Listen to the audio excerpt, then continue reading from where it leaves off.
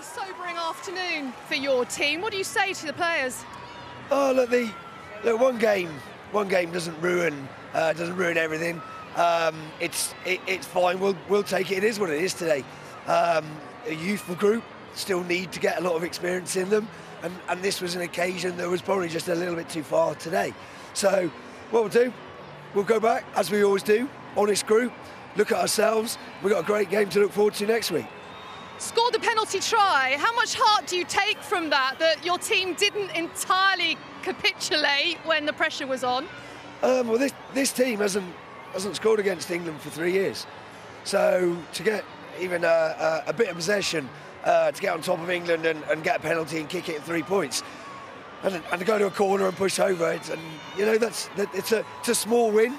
But I think at times today we were, quite heavily on the back foot, and there's plenty to learn from that. Scott, look, you know how good England are. Do you think they've taken another step forward? And I wonder, just in terms of the game as a whole, particularly the Six Nations, what does that mean for the rest? No, I think over the course of the Six Nations, teams have asked them different questions. Look, they're the market leaders at the minute. They're able to put on occasions like this, which is fantastic. Over in Ireland, we're looking at what they do, and we're quite a young programme. It's a programme that's going to grow quickly. It's a programme that we know where it wants to end up.